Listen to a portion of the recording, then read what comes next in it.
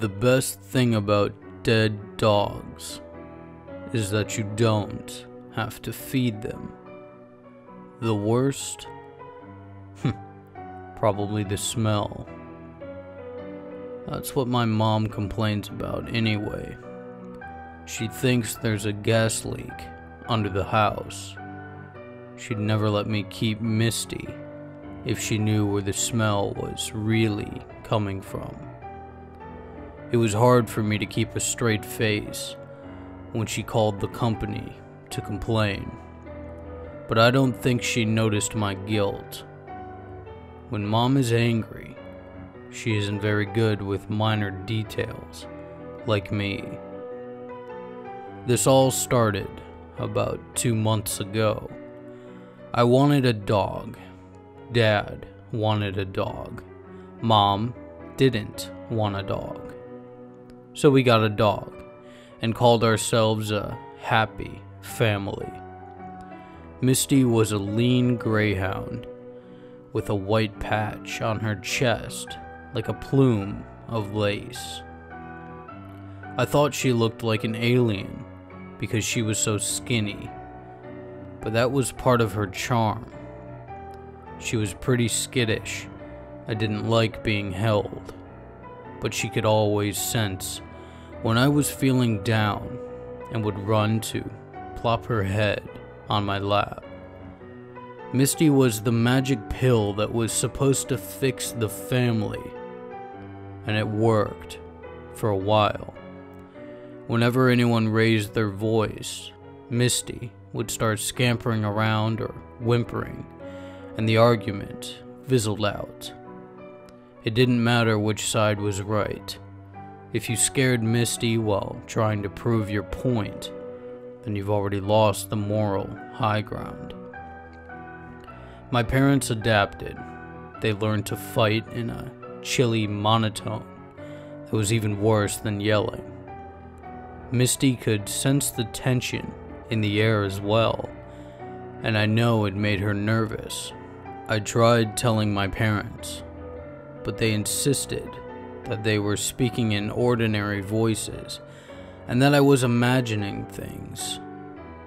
What could a 12-year-old boy possibly understand about grown-up matters or animal psychology? Well, here's something I learned. Nervous dogs have accidents inside the house, a little damp spot on the carpet, sometimes a poop on the kitchen tile. No big deal, right? Wrong. It was the little extra stress that pushed my parents over the edge. Suddenly, Misty took on a new therapeutic role in the household, the scapegoat. Monthly bills higher than expected? Yell at the dog for it being too expensive. Dad sleeps in and doesn't have time for his morning walk? Yell at the dog for making a mess. Family drifting apart? Yell at the dog for preventing a weekend getaway. Don't listen to them, I tried to tell Misty. She slept on the foot of my bed, and I could feel her trembling as my parents' voices filtered through the wall. They're all bark and no bite. You'd understand if you were human like me. The louder they got, the more she whined. Then doors started slamming. The whine turned into a long howl. Mom ripped open my bedroom door and started screaming at us. Dad was in the living room, dragging a suitcase towards the front door. "Shut that thing up," she yelled. "No wonder we're stressed, listening to that damn howling all the time." He was leaving. Fine. What do I care? But they had no right to treat Misty that way. Misty must have agreed, too. The moment Dad opened the front door, Misty bolted. I'd never seen her move so fast, leaping straight over the couch like a flying deer. Dad dropped his suitcase and chased after her, and I was close behind. The shouting was bad. The swearing was bad. The screech of tires on asphalt and the wet thud to follow were much, much worse.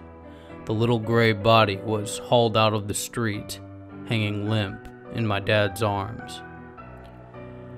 "Dead on impact," he grunted, dropping the body on the sidewalk. She didn't suffer. That was the first time Misty stayed still enough for me to hold her. My dad was screaming at the man climbing out of his car. Mom was screaming at Dad for leaving the door open. The driver was screaming at both of them. No one seemed to notice me burying my face in Misty's wet fur. I couldn't help but wonder whether they'd be acting the same if I was the one who wasn't moving. It was too much to process. I dropped the stiffening body and ran blindly down the street in my pajamas. My heart had never beaten so fast as when I sprinted away from that horror, and it never stopped so suddenly as when I heard the pattering feet behind me. Misty was following me, gaining swiftly. I looked back at the arena illuminated by street lamps in front of my house. My parents were still yelling at the driver. Eyes back to the dog, the crushed face clearly stiff and dead. I could even see patches of exposed brain where the skull had caved in. Misty didn't seem to notice.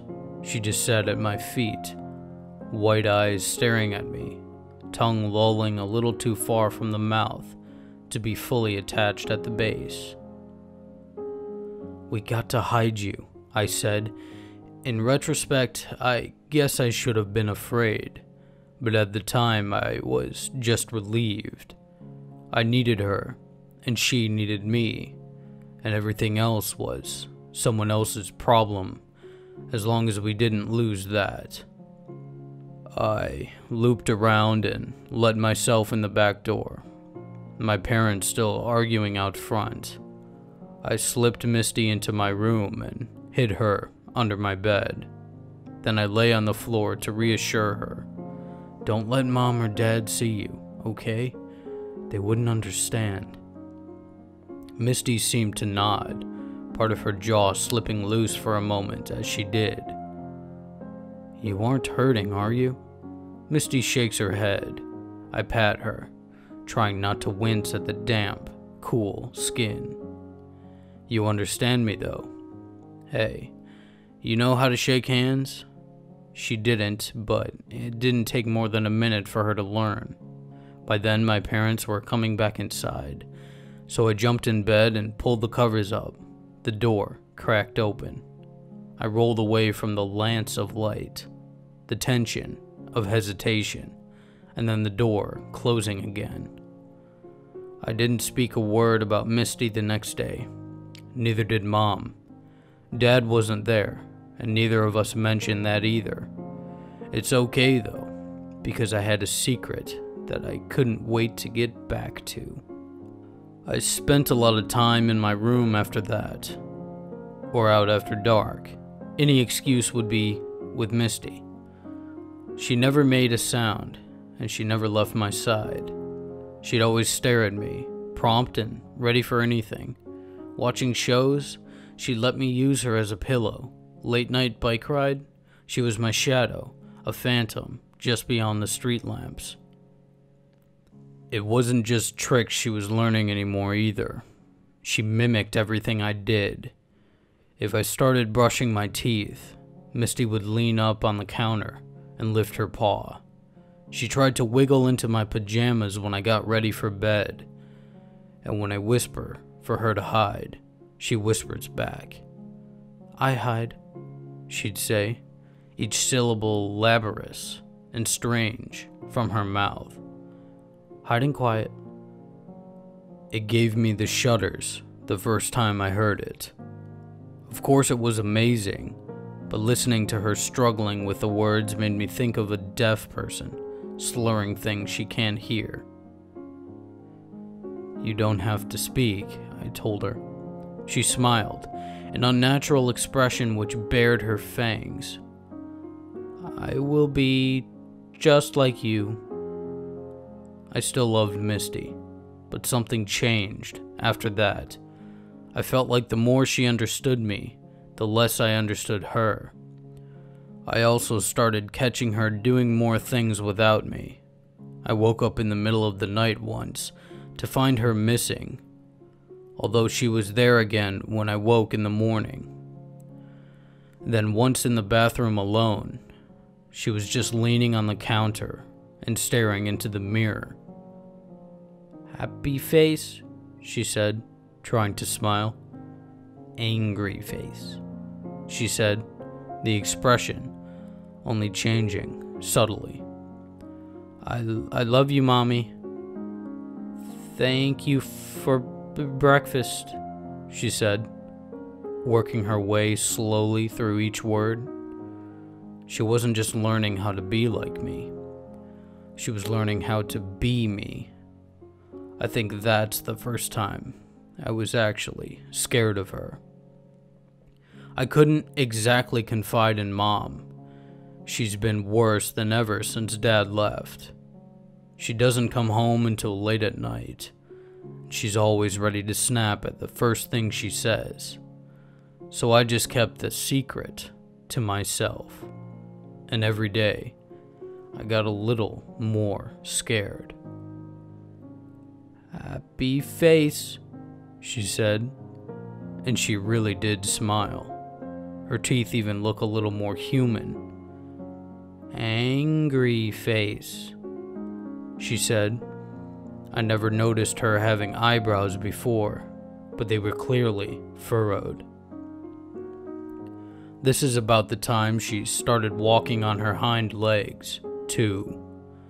She fell over a lot at first, but within a couple of days she almost moved naturally. She wore a pair of my underwear because the elastic was the only thing that she could keep on.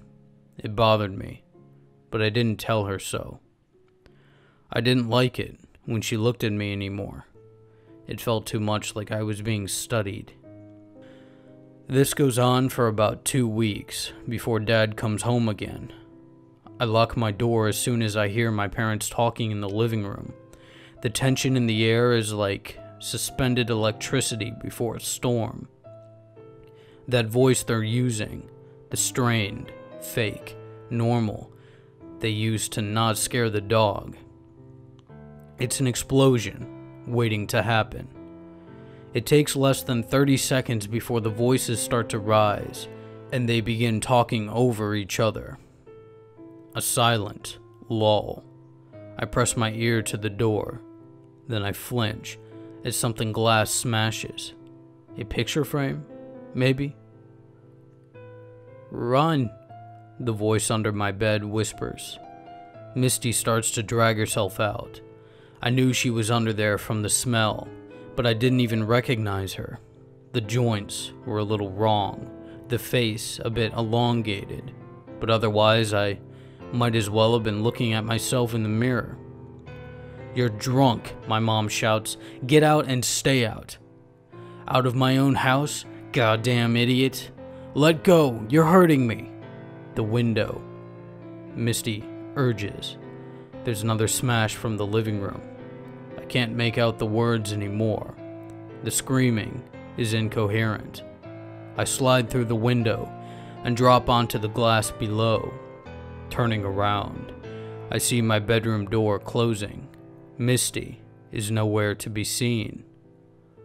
"Mom? Dad? Please stop fighting." The voice, distant, muffled, but unmistakably mine. 3 full seconds of silence, then the screaming. Somewhere in that awful din, I hear my own voice say, "Can't you see what it's doing to me?" I waited a full hour before going back in the house. My parents were in their room, speaking softly. Misty was waiting on the couch, grinning with human teeth. I don't know if things are going to get better from here, but if they get worse, well, Misty is looking out for me, and she's figured out some tricks of her own.